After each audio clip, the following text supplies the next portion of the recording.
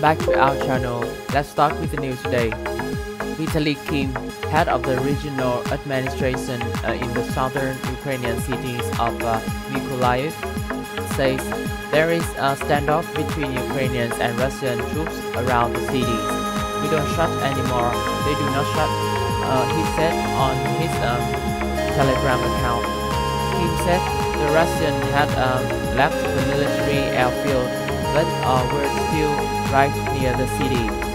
In general, not a fun situation. They seem to be here, but it seems like they are not in a city. Sometimes they should protect themselves, he said. I can't call it a victory because the enemy were not knocked down, not burned, they are retreated, he continued. Earlier on Friday, Kim said Russian forces had been driven down of the city. We kicked them out a bit, but the fighting goes on, he said.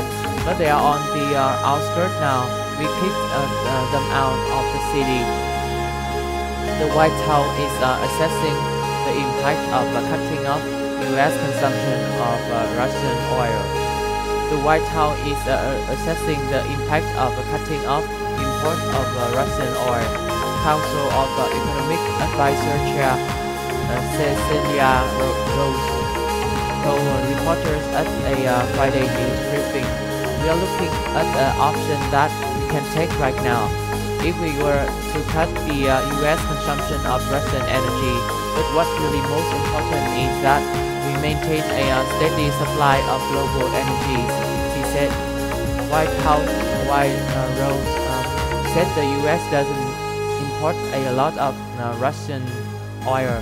She added that energy is the global market and we do not want to disrupt that market. This is the end of our news today. If you like this video, please like and subscribe to our channel. Thanks for watching and see you next time.